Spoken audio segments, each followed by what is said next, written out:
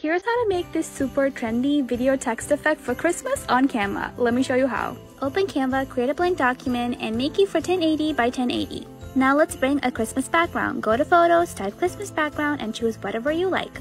I'm gonna choose this green background. Now let's add some text. Go to T, now click Add a Headline. Now type in whatever you like. I'm gonna say Merry Christmas. You can change the font or the sizing to whatever you like. Now click on that square to duplicate that text.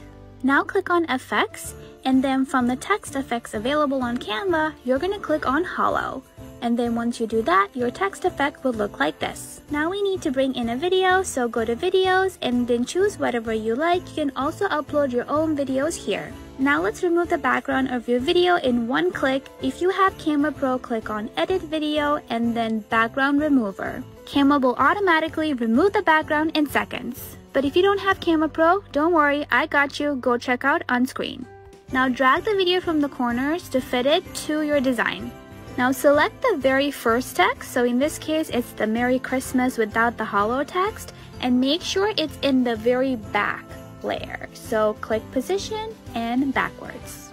And next make sure your video is on top of that layer, so it's on the second layer, and then the hollow text is on the very front layer, like this.